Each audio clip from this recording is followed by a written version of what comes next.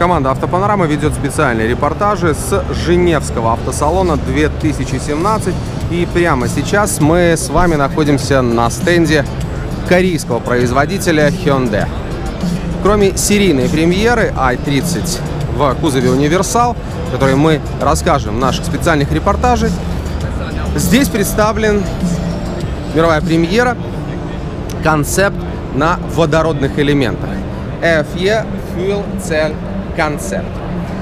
Мы встретились с дизайнерами интерьера, экстерьера, которые подробно рассказали нам о том, что же они, кроме технологических решений, заложили вот в этот автомобиль. Давайте остановимся на деталях. Остановимся на экстерьере, на дизайне. Вот рядом с нами как раз стоит дизайнер экстерьеров, японец, который нам рассказал вчера о всех деталях, о всех мелочах, которые они закладывали в этот концепт. Ну, кроме традиционных бумерангов переднего света, все струится, все течет, потому что главная задача была показать философию воды. Ну, понятно, что водородные элементы, поэтому и снаружи вот этот серебристо-голубой синий цвет, вся эта текущая машина на самом деле достаточно большая, огромная. Она выглядит как большой премиумный, даже больше, мне кажется, чем-то, чем Санта-Фе. Обратите внимание на вот эти передние фары, на решетки фальш-радиаторной, на дополнительные вот такие очерченные карандашом дизайнера линии. Ну и, конечно, объем. Объем очень впечатляет. Машина смотрится очень компактно, сказал нам дизайнер.